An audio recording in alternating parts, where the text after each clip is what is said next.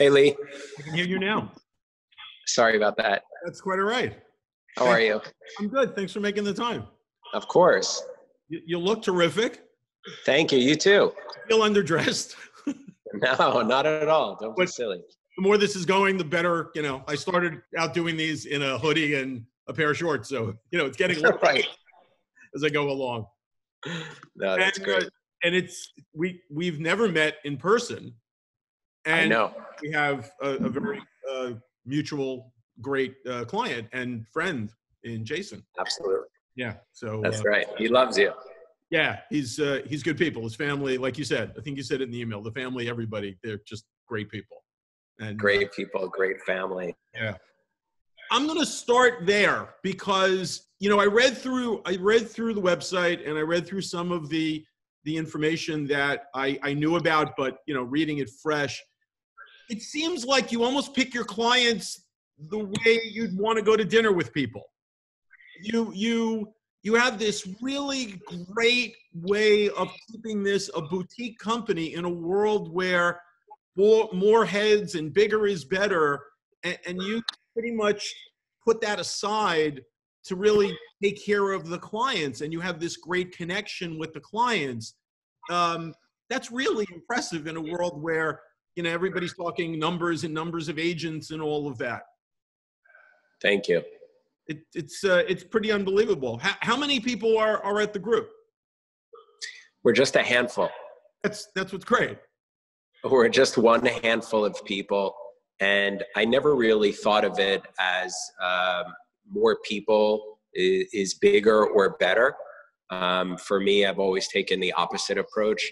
I always wanted to be lean, and privacy is one of the most important things to me, and discretion always. Right. So I never really wanted to be around large groups of people or strangers for that matter. Sure. So usually anyone that works with me is someone that I call has had a sponsor, and it's someone that I know and trust who's recommended someone. And I always felt that people are more accountable that way because they know that if they disappoint, that I have a sponsor to go to. So sure. That's kind of always been my way. Sure. How are you and your family? Yeah, everybody's well. We've been out here in Quag for, it feels like 38 years, but it's probably like 38 days, and we're cooking every night, and we're doing what we're doing, and we're like everybody else, waiting to go back. Your family's well. Everybody's well. Thank God, everyone's healthy, everyone's well, so we're good. That's what it's all about at this point. It seems to be getting a little bit better every day. Yes. And right now my fingers are crossed for camp. Camp is my right. I have my eye on camp more than anything else. So I keep my fingers crossed for that. But yeah, everybody's doing okay. I hope it works out. You and me both. Kids? I have 2 girls. How old? 17 and 20, almost 20. So they've passed the camp range. Yes. Yeah. So camp's a big deal here. We got to right. No, absolutely. I got a 14-year-old who's ready to rock right now. So I'm sure. We will see how it goes. I hope it works. Thank you. So to pick up on what you were saying, in this boutique, and I think if you look up bespoke in the dictionary, because I read and did my homework, that's what this firm is. And with all of that, your numbers are off the charts, right? I mean, you have the record for the most expensive townhouse sale in the history of New York City. That goes all the way back to when the Indians sold it for $24. What does that feel like in a small firm to be that consequential and that successful? Thank you, Lee. I appreciate it. Well, one is every day that I wake up, not only in the pandemic, but always in life, I always have a feeling first of feeling blessed and fortunate. So that's how I start every day. Sure. And one of my mentors many years ago, he told me to always have 2 traits, which is could be called H&H. It's I'm not referring to the bagels. I know you're an Upper East Sider. Absolutely. It's humble and hungry. Sure. So I always try to remember that, to be humble and hungry. And I think also one of the greatest blessings about living, growing up and doing business in New York City is that you see on a daily basis and you're exposed to the greatest talent in the world. True. And that is something that is always humbling, because every day you're in the face of greatness. And that's something that always has been very aspiring to me. And I've always subscribed to the theory of going for the best. If you're going to do something, do it the best on the highest level that you possibly can. So that's my mindset. So you did an Instagram, I think a week ago with A-Rod, and I'll ask you in a second, but I think you said you gave him credit for go for the best and leave the rest. Yes. And it's a great mantra. It's a great way of doing it. Yeah. As I'm sure you've heard from many people, is our business, there is a certain, not only protocol, but there are certain steps to success, and there are certain steps for preparation and for execution. And whether you do that for a property that's a studio or a one bedroom, whether it be for $400,000 or $500,000, or you do it for a townhouse that could be $100 million, the steps are the same. Sure. The process is the same. Sure. The outcomes are very different. So I think once you hone in on the steps, the process, the preparation, everyone is different. My aspiration always was to go straight to the top and do the best. Though you don't start out there, no. But that's the goal. And I do view it. You mentioned my talk with Alex. I do view it as similar to an athlete. That a great athlete, to be successful or to go to the Hall of Fame, you don't hit home runs every time you get up to bat. You go to the Hall of Fame and you develop a great career by hitting singles. And then if you're doing all the preparation and all of the work, every once in a while, you hit one over the fence. Sure. And the firm just celebrated, you're going into your 20th anniversary. In the bio, which I found fascinating, you had no previous experience. No. Which is awesome. I didn't. As I've said before, is I don't come from a real estate family. And so when I started out in this business, I didn't know all the wonderful, wonderful people that I do know today. If I did, I would have just asked or begged them for a job, or to be their assistant, or to get them coffee. That really would have been a great route. But absent knowing all of the people, I really had no other choice but to just start on my own. And as you may have heard, I didn't have an office. I didn't have money to start. I was only able to make business cards, and I got dressed every day, and I walked up and down the street talking to anyone or introducing myself to people to develop my first clients. It's a inspiring bio, which then leads to the question. I've got a whole list of questions, but I'm going to go all the way down the list and come back up. What did you want to be when you were a kid?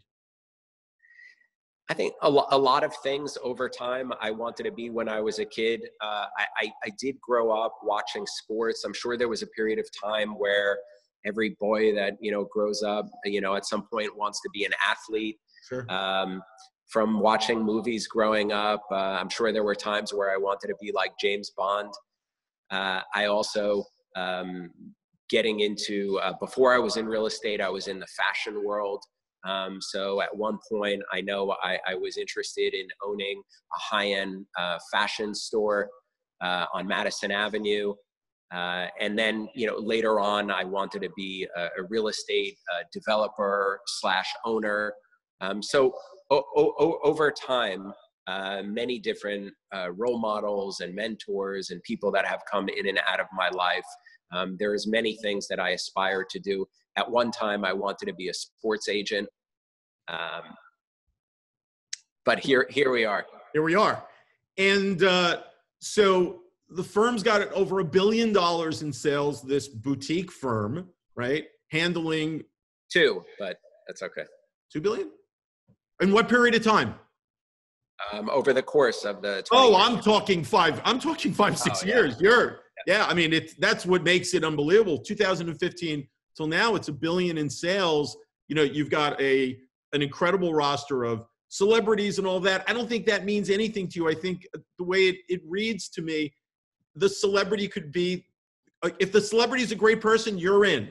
And if the celebrity is not a great person, you could care less. You're all about the connection. And so now you're doing all this business and you've known him for years. And in your free time, you decided to start a real estate group with A-Rod. How's that going? It's so exciting. It's a life dream. And one of my ambitions is to own real estate. I've always wanted to do that. It's incredibly difficult to do, in particular in New York. And Alex and I share a passion for real estate.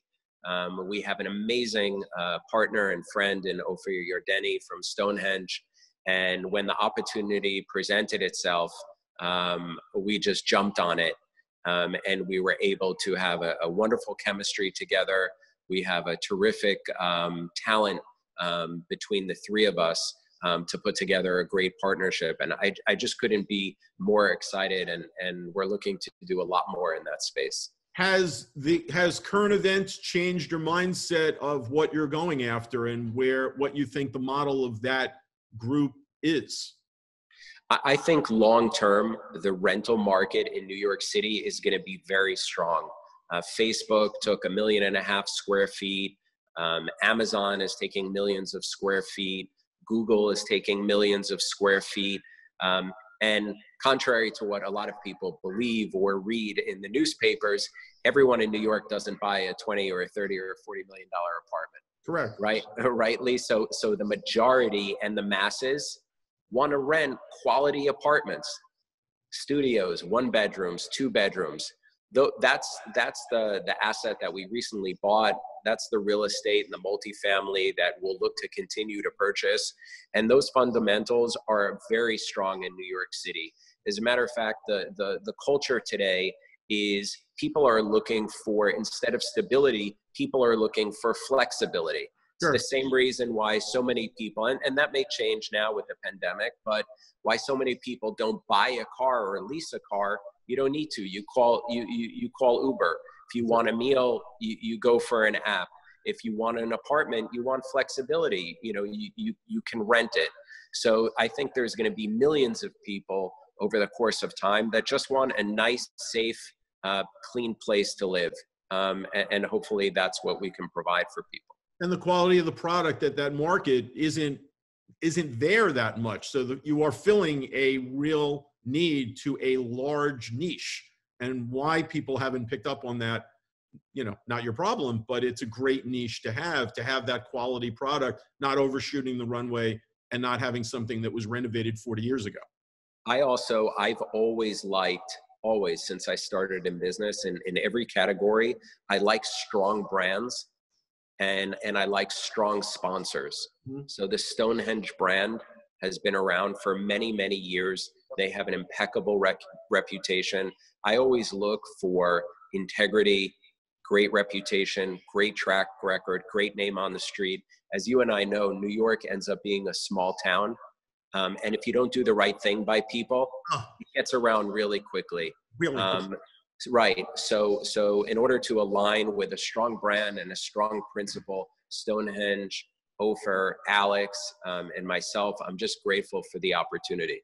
It's going to be fantastic. Let's go to a couple of fun questions and we'll come back to the business.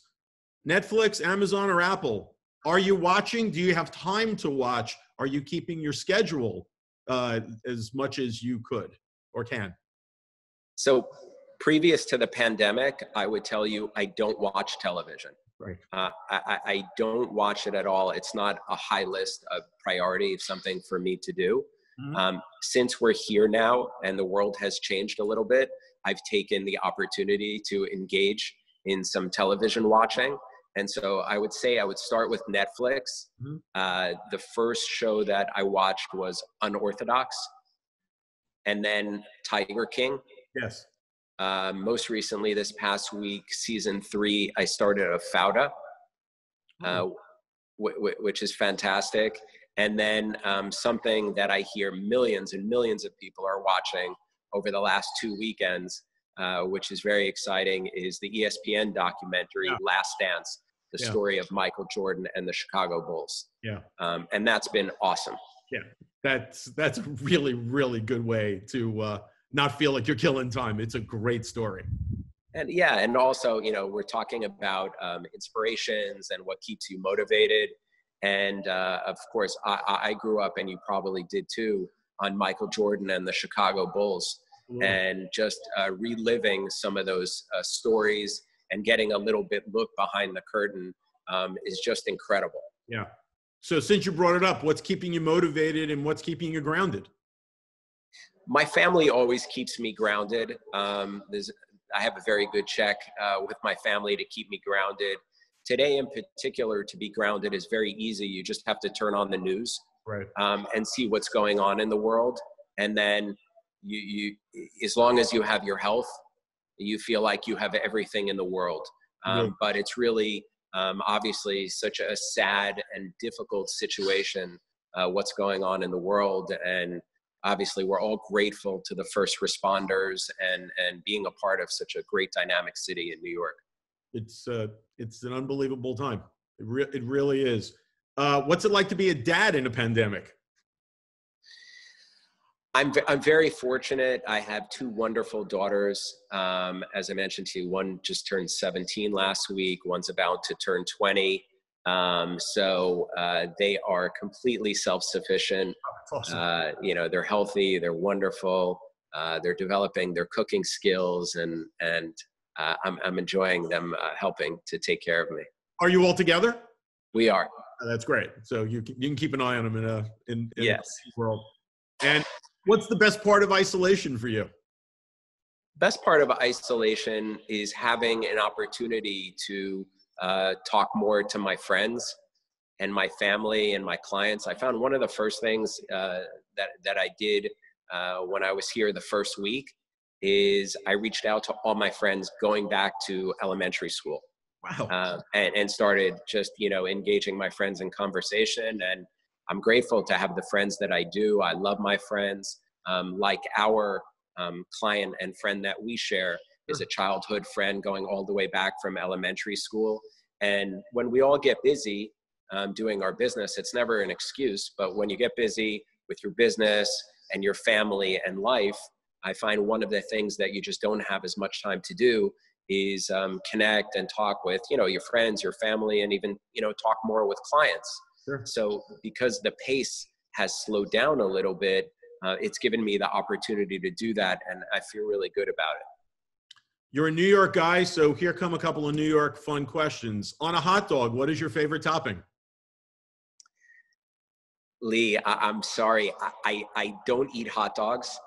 I ate hot dogs as a child, but I probably haven't had a hot dog in 30 years. Wow, good for you. So it's off the grid. Good for you. What about pizza? Same thing? I love pizza. Okay. I don't eat it a lot, but I love pizza. And I don't know how this will resonate with you, but my favorite, my go-to, my always, plain. No toppings. Nothing like a good margarita. No toppings, like a margarita. I think of it like a blue suit. It's perfect. Don't add anything to it. Don't screw around with perfection. Yeah, I mean, a plain slice is awesome. Now, for a guy who appreciates a great suit, have sweatpants gotten old, or are you in the suit most of the time? I really miss my suits. It's a part of my day. It's a part of my passion. It's a part of my preparation. And sweatpants are okay for after hours. Gotcha. But when I'm in work mode, I like to be dressed. And since we've all been in isolation for, we're pushing a month, give or take, what's the best thing you've eaten in isolation? I've eaten a lot of great things in isolation.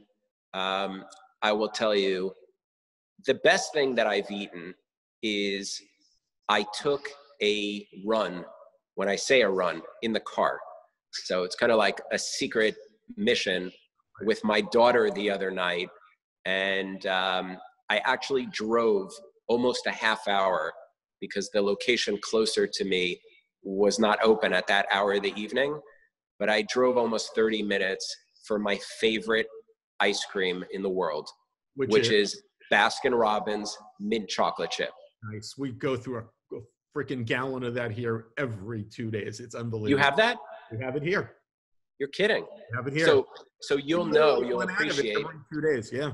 Okay. Because I'm sure you know, given where you're located, but the quickest shot for me would have been Hampton Bays. Sure. They were closed on Sunday night. I went to Riverhead. Man after my own heart. I would have. Riverhead's got everything. And there's nothing like it. No. That's this. If we could put a sign on the door, that's what we would be eating here all the time. Are you Amazoning? Are you Walmarting? Are you Targeting? Personally, I do none of the above. Okay. It's not how I shop. However, I live in a household with family, and often when I come to the front door, I see Amazon boxes. So let's go with that. It's like Christmas. And where's your happy place when this is not, or when it is going on? Actually, I feel very good. I have a lot of happy places. So right now, my happy place is where I am with my family in the Hamptons. I also have a happy place in New York City, in Manhattan. My everyday happiness is walking down Madison Avenue to my office to 57th Street. And apart from that is most of the places that I travel are my happy places, whether it's in London or Paris or St. Bart's. I'm always happy when I'm traveling to places I want to go to. That's great. That's what it's all about, being in the moment. Before we get to the business questions, what's the first thing you want to do without a mask when this is all over? Travel. It's one of the things really that I miss right now is not having the opportunity to look forward to a trip. Or to go visit a client, or to go walk down a particular street in a certain neighborhood. That's something that I miss very much. You need something to look forward to. Yes. Yeah. We went to the hardware store the other day. My daughter thought that was very cool. I'm like, anything to look forward to. And there's a Dunkin' Donuts attached to the hardware store. So right. We rolled the dice and got a donut. It was great. I forgot one more fun question, because you're a New Yorker and we share, people we know. Pickles, thumbs up, or you don't get it? Yeah, definitely thumbs up. That's it. I love a good pickle. Good deal. Now let's get to the business. How are things? What are you feeling? What's going on? As you mentioned, we just celebrated recently 20 years in the business, and one of the byproducts of that is I feel calm.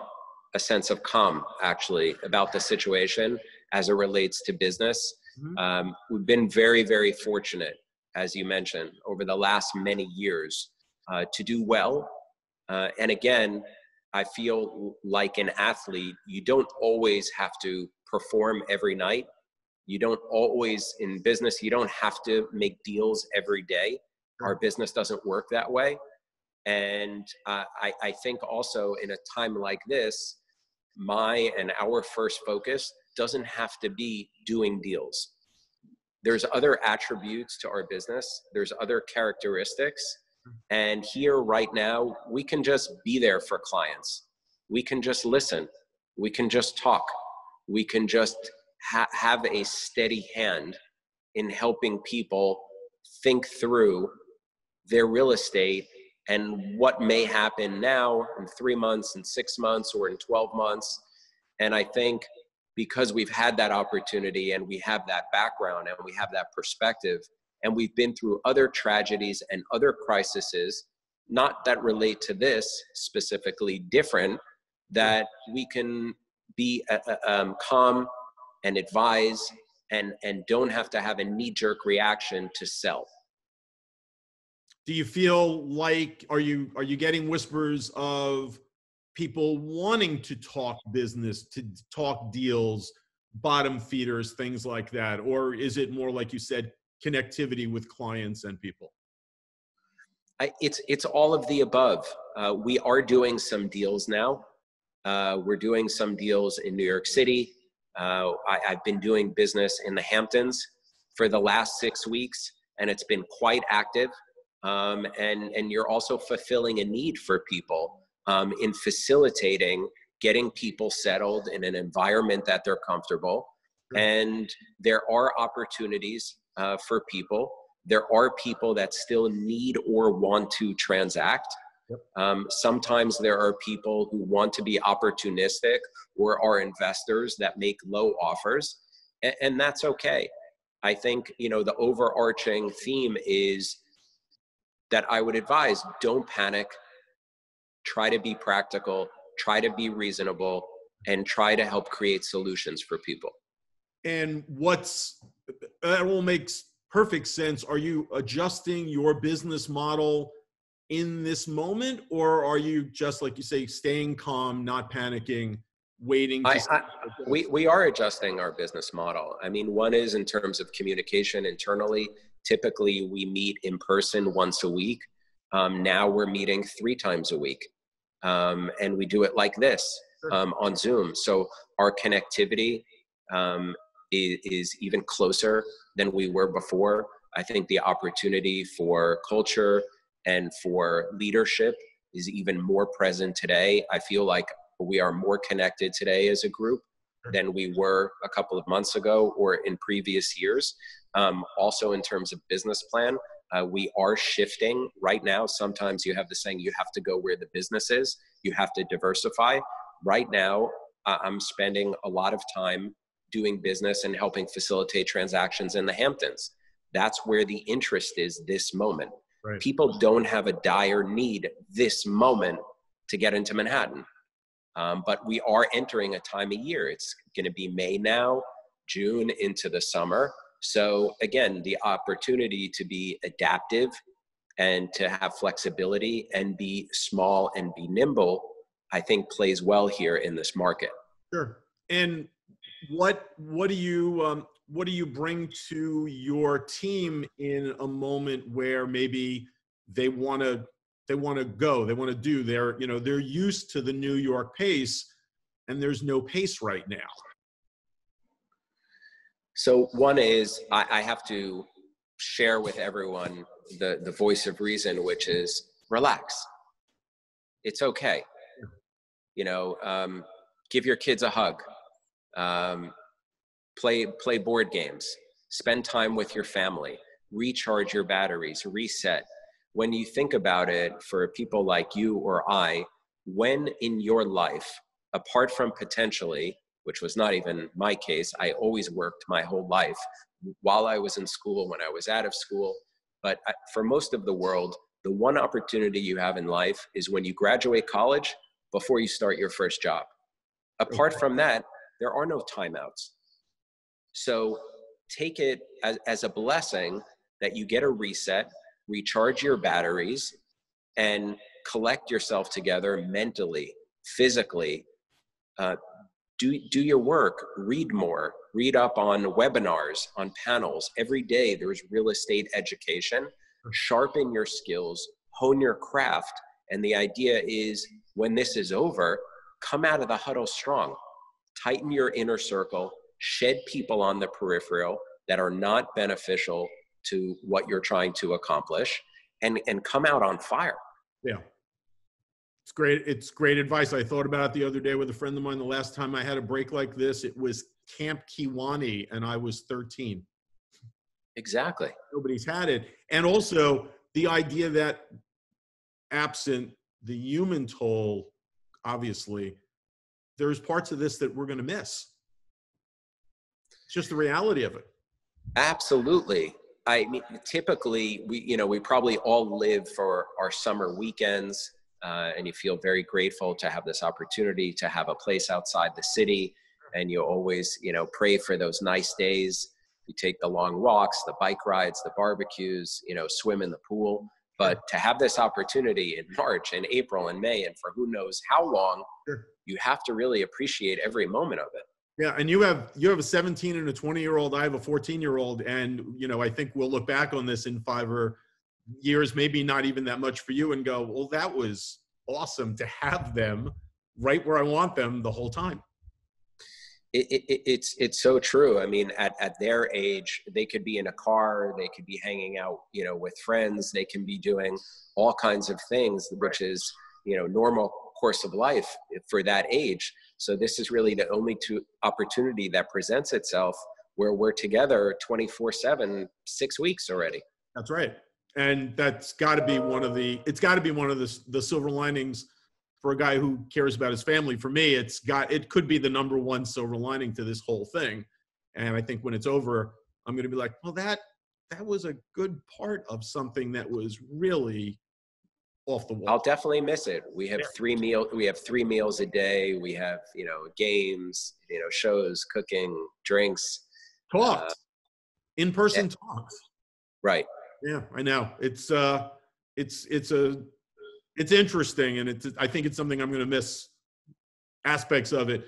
What do you think a green light world looks like in Manhattan? I would say that this is a case where first in here is not the winner. I don't see a scenario where we get a green light and the opportunity to win, so to speak, is running in and getting there first. I think that, again, with the idea that you take a more relaxed approach, a more thoughtful approach, and I would wait it out a little bit. Sure. I don't think anyone's going to miss out on any deals or fortunes by not, getting in the car and being the first one across the Long Island Expressway to get to the Triborough Bridge, or if I'm not the first one on Madison Avenue, the first one on 57th Street, the first one into my office building, Carnegie Hall Tower, we'll be okay. Yeah. And I think you need to share that with people that you work with or with younger people, that this is a scenario where it deals with the most serious element in life, which is your health. Right. And I think there's a lot of work that we could all do away from that. So obviously in our business, physical showings are detrimental in terms of making deals, but there's a lot of work and other things that we could be doing. I don't get the sense that we have to have this urgency to rush in. Hello. Exactly. Excuse me. I agree with you. She throws me off. I agree with you 100%. And I think what you said about the younger people, I've got people working for me and they want to do stuff. Right. And I'm like, it's okay. Right. I promise, if God is good, I'll be here tomorrow. So if we can't do the call today at 4:00, let's shoot for 10 tomorrow. There'll be a point in time where we won't have that flexibility. And I say to them, it's okay, just relax. Right. And they want to move. And I love them for wanting to do that, but they have a different perspective than, say, we do. And it's like, it's okay. People would say to me, what's the first thing you did? Or what were you doing the first couple of weeks? I go, I was in an emotional coma. And then we played some ping pong. And it was fine because there was nothing else to do. Right. And it all worked out. In closing, and you've given a lot of really good advice and a lot of really good, I don't want to say information, but things that for people to grab onto. What's the one thing? What do you want people to learn from this experience? What's the takeaway for you? There are many takeaways. One is, I would say, is never get too set in your plans. This shows that if anyone had any question, that there's obviously a God above that rules the world, and it's definitely not us. And again, as I told you earlier, one thing that I think is a great takeaway is just the universal humbling effect in the world. Is that I think every time, and this happens every 10 years or so, is every time everyone thinks that they're getting too big, for everyone, there's a little knock at the door. There's a little reminder is, remember, you don't make the rules. Yeah. So I think it's, unfortunately, this should never happen. And no one's life should ever be at risk. But it is a reminder to everyone to lead a humble life, and to be nice and sensitive and courteous to your neighbors, to your friends, to your clients. For my office, I hope everyone takes away that when they look back at the 6 weeks, the 8 weeks, the 10 or 12 weeks, is that I'm always there for my office, for my group. I will take care of everyone. As you mentioned, the big firms, every day we wake up to these articles of them firing, furloughing, and garnishing wages. And I feel very blessed that I don't need to do that. So that's very important to me, to take care of my office, my family, my friends, whoever needs it. Me too. I've kept it small for 30 years for exactly that reason. First of all, when you make plans, God laughs always, and you want to keep it to a point where you can manage it. And when there are twists in the road, you want to keep your people. You want to keep it as calm as possible. So everything you're saying resonates tremendously. One of the benefits that I see from this, which is something that we're doing today, is it's an opportunity to start new relationships. You have a phenomenal brand, a wonderful business, a great reputation in New York City. And I appreciate connecting with you during this process, because I think whoever we connect with during this time will always remember it. And now in the future, I will look forward to working on projects with you or introducing you to clients. And it all starts here. And I'll bring the pickles to the office. I'd rather the Baskin Robbins mint chocolate chip ice cream. You can bring the pickles too. I'm wondering if there's a Baskin Robbins in the city. I think there's one on 2nd. There should be, because they partner often retail with Dunkin' Donuts. Yeah. All right. So I'll get ice. I'll pack it up. I'll get the ice packs. Hit or miss. Yeah. And I'll hit 57th Street. Here's my last closing question. Given your relationship with A-Rod, were you a Met fan growing up or a Yankee fan? I was a Yankee fan growing up, but I also did watch the Mets. I remember watching the '86 World Series. I was a big fan, and later on in life became a dear friend with Keith Hernandez. And several of the other players actually as well. So what's that? A-Rod was a Met fan. Yeah, Alex was a Met fan. One of his mentors and favorite players growing up was Keith Hernandez. We actually had a very memorable experience.